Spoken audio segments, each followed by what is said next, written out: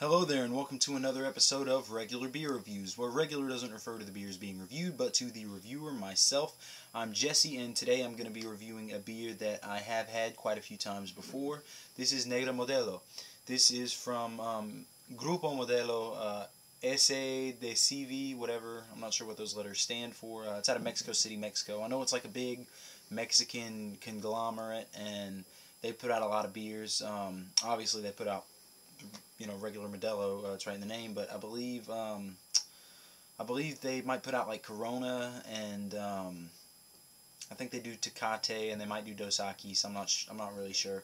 I don't drink a lot of Mexican beer, and I haven't really researched it. But anyway, let's get into the numbers on this. Beer Advocate gives it a 77, which is just okay, and that's with 1,984 ratings.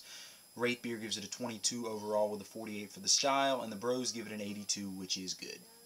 It has an ABV of 5.4%, so it's pretty moderately sessionable. It's about like a Budweiser or something. The style is a Vienna or an amber lager. It has year-round availability, and I'm not sure what the IBUs are, but it's not a pale ale or an IPA, so it's not super prevalent to know what they are. Here's a quick descript from Rate Beer. It says, this dark Vienna Munich type beer has had extraordinary acceptance in international markets. Exports to the U.S. began in the early 80s and has since attained great success in Europe, Australia, Central, and South America. So it is a pretty well-known beer internationally.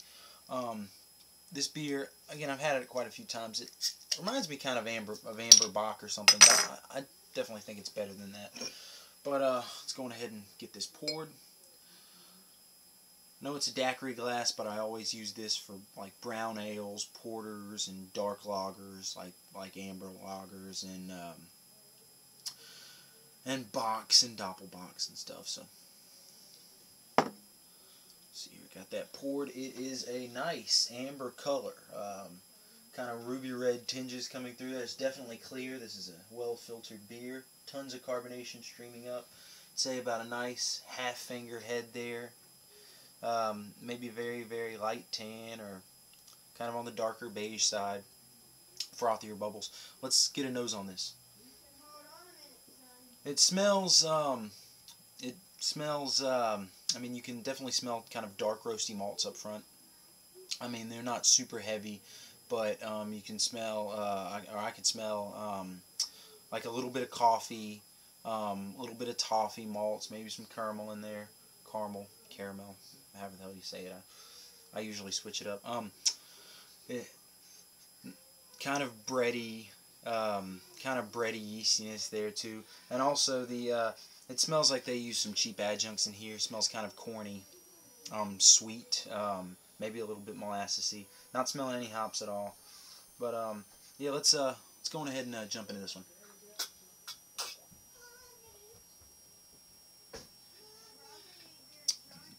It's actually, it's still pretty cold. It's very, very carbonated. Kind of stings the back of the throat. Very thin, watery mouthfeel. You get a little bit of those dark roasty malts in the flavor. It is very mild though. There's definitely a sweetness there. It tastes like it might be from the roasted malts, but it's also, it definitely tastes like a sweetness due to cheap adjuncts. They probably brew this with corn or something. Again, I do think that this beer is better than like a Michelob Amber Bock or something, but I mean, it's still not like crazy impressive. I mean, I would pick it over an Amber Bock or like a Beck's Dark or a St. Pauli Girl Dark or something like that any day of the week, but it's still not like, there's nothing that's blowing my mind about this beer. It's not failing, but I'd say it's a little below average. I'm going to give Negra Modelo from the Cerveceria Modelo Mexico, I'm going to give this a 6 out of 10. It's, again, I mean, this is a beer that I have had a few times before. You know, if I go out to like a Mexican restaurant, this is usually the only dark beer on their list. So if I get something, if I get like a steak fajita, if I get something, like with beef, something that's heartier, I might not want a Corona or one of the other light beers that are all the same on their menu. I might want something darker, and this is really one of the only darker options that you can get when you're out, so I usually go with this one. And it's not horrible.